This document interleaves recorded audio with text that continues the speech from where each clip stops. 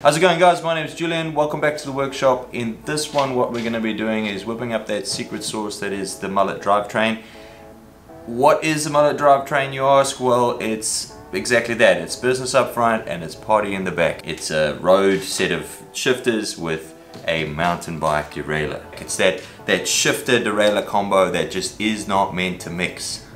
So this isn't a new idea by any means. They're quite big in the gravel and touring scenes.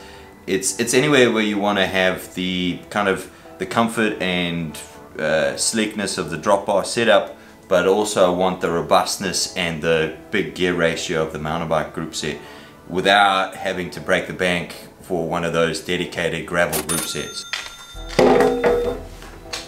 Right, so there are some products on the market already that can help us solve this problem. For example, the Wolf-Tooth Tan Pan.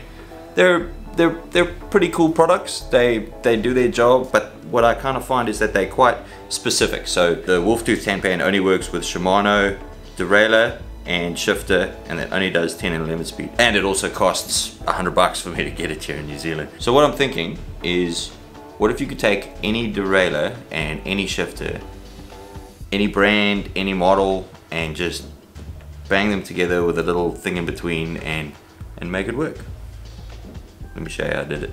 Let's just open this up quick and have a quick look.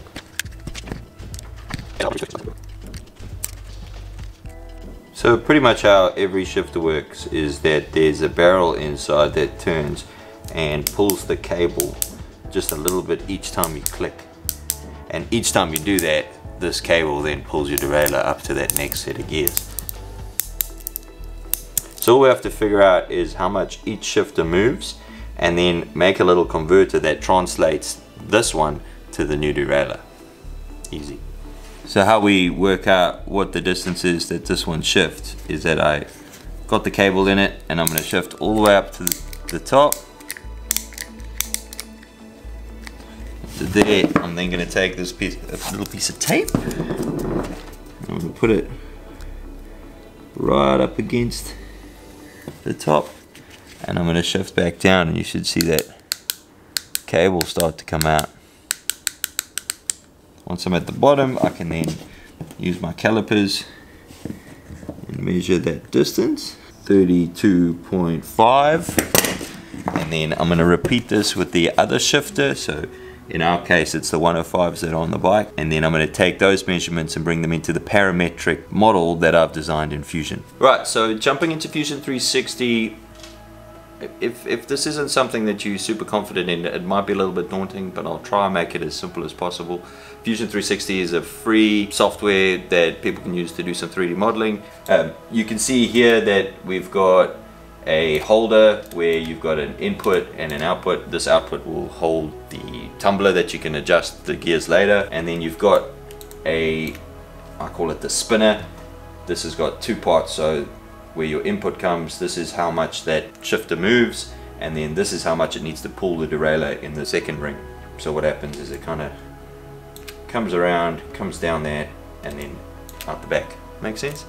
Where the powerful thing comes, and the whole point of this whole video, is that it's all parametrically controlled. So if we go into change parameters, you'll see here that we've got a measurement for our shifter, and we've got a measurement for our derailleur. So that derailleur that we measured was 32.5. So if I come in here, I change this 35.8 to 32.5, push enter, and you'll see that it real-time updates the whole model for the one that we're doing. This means that we can put any measurement we want in there and, you know, combine any derailleur and shifter combo. It's pretty mint. Once you've done with all that, you can come over here and save out each individual thing and bang it on the printer.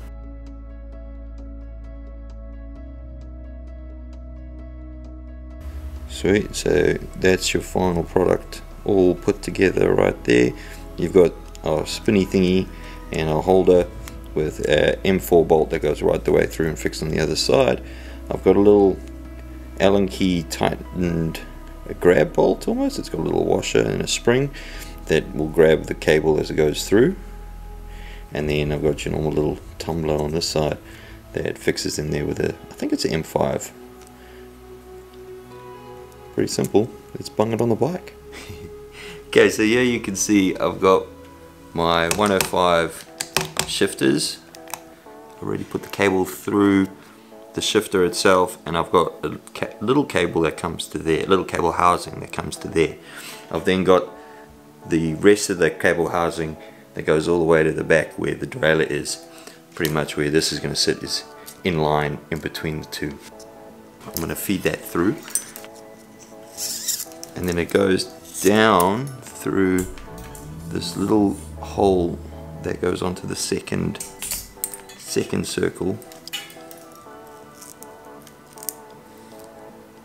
Okay, it goes down underneath the washer, and I can pull that tight, and there's a little area there where I can locate that circle, the spinner, is in the right position, and then I can tighten that up. Making sure it's nice and tight and in the right spot, I can then tighten the grab bolt down really tight on that cable. Next, what I can do is I can feed the rest of the cable through my little tumbler down the rest of the housing, and then adjust my gears accordingly. Simple as that.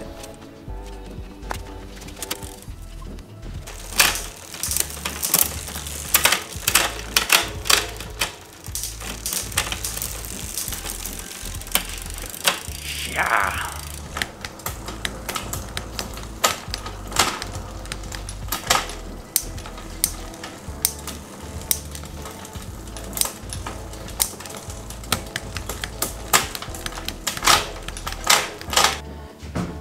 Sweet, so that worked a treat.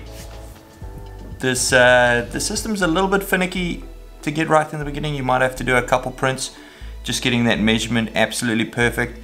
But in saying that, it's working pretty good. This whole video is kind of giving away a little bit on what one of my later videos is going to be doing. If you're familiar with my channel, you know I do these kind of cool little bike builds, and this is going to be one of them. So if you're interested in seeing this, make sure you stick around and hit that subscribe button. Yeah, I'll also in that video be giving an update on this whole system and what I've found, and what, you know, if anybody else has tried it, make sure you let me know, and we'll get into it. But other than that, thanks for watching, thanks for sticking around. I'll probably put, YouTube will give you a video that you might like over here, and I'll see you next time.